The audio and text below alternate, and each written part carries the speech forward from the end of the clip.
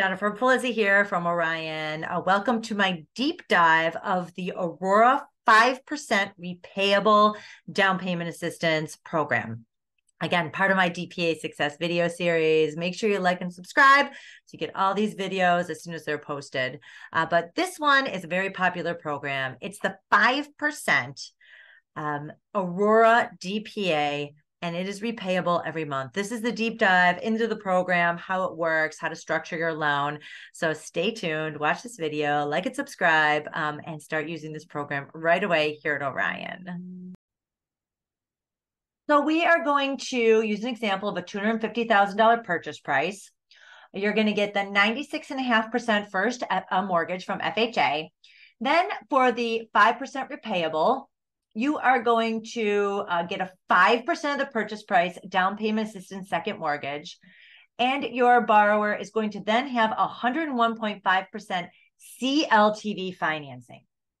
So you get a $241,000, $250,000 first, and we'll use an example of a 7.75 rate.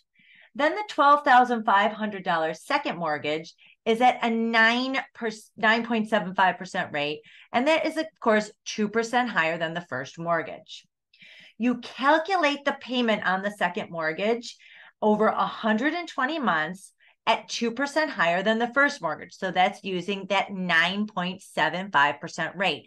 Your borrower will have a monthly payment on this. It comes in a separate bill, and that is going to be the 101.5% CLTV financing.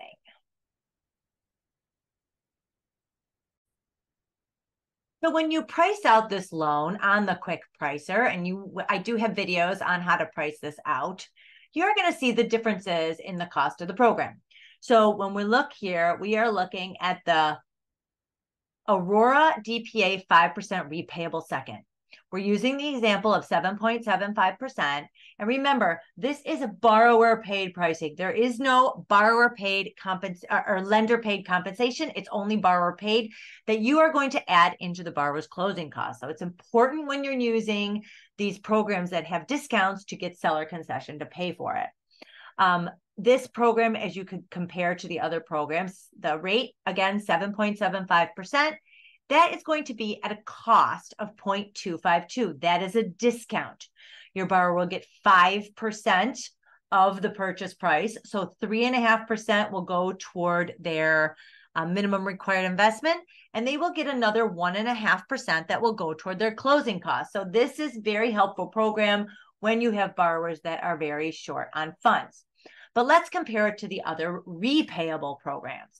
So this is the repayable 5%. That's at a cost of 0.252. If you're doing a 3.5% repayable program, we know the Aurora is going to be a lender credit of 0.497.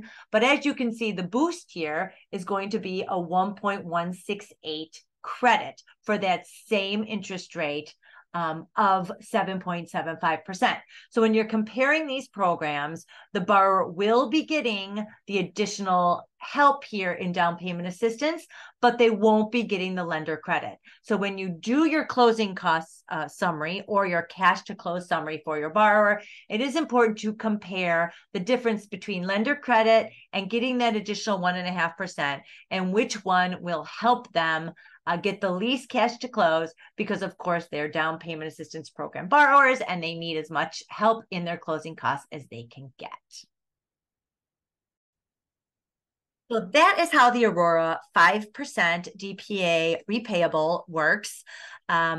Make sure on this program you are always comparing closing costs and cash to close for your borrower, as well as adding that monthly payment into the borrower's DTI to make sure they still qualify.